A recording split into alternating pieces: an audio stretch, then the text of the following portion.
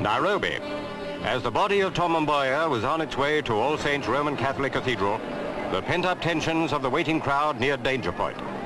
The assassinated Kenya minister was a member of the Luo tribe.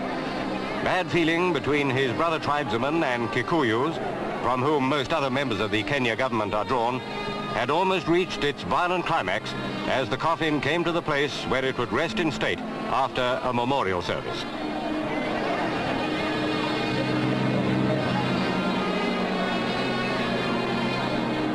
Mourners in their thousands wept unashamedly, sharing the grief of Mrs. Mboya and her children as they entered the cathedral.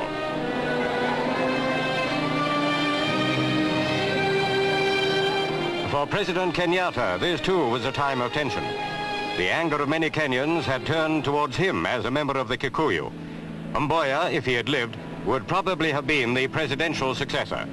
Kenya at this time was a nation in ferment.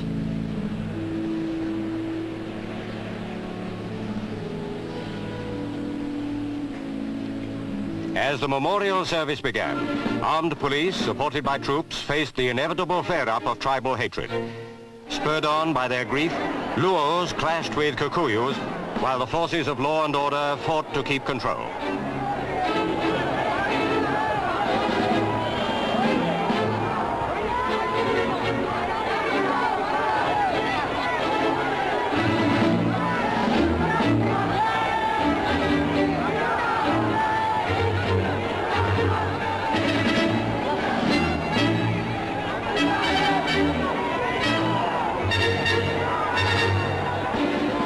The toll of injured mounted, many of them innocent bystanders who were waiting to file past the coffin after the service. As he left the cathedral, President Kenyatta was ringed by a tight cloak of security. The widow and her children left behind a husband and father whose untimely death had sparked off a surge of tribal violence which seemed set to have wide internal repercussions. When the fighting had died down, thousands of members of the Luo tribe waited to pay their last respects. It was no place for Kikuyus to be. Grief had brought hatred.